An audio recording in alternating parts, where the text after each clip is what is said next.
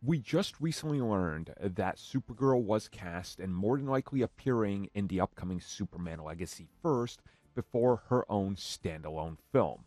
And now, thanks to new comments from David Zaslav, the man running WB Discovery, it looks like Supergirl is in the full swing of already casting and auditioning, and that they're hoping to start production soon.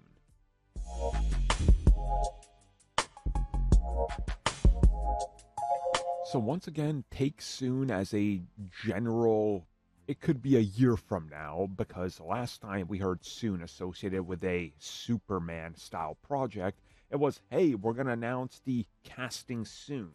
And then we waited about 6 months to find out who was actually cast as Superman. So yeah, it took a while, so it could be a while. But the original comment comes at us from David Zaslav during the most recent WB investors calls, and then some interviews conducted by the bigger trades out there, your varieties, deadlines, and such, and getting statements. And what we found out is that they're in full swing on taking the DC universe to the next level, and now that Superman is all squared away, and that's just going smoothly by the look of it, Supergirl is next on the docket, where he revealed that outside of just Supergirl, they're already formulating the whole story, the idea, and already looking and talking to actors to star in the upcoming film.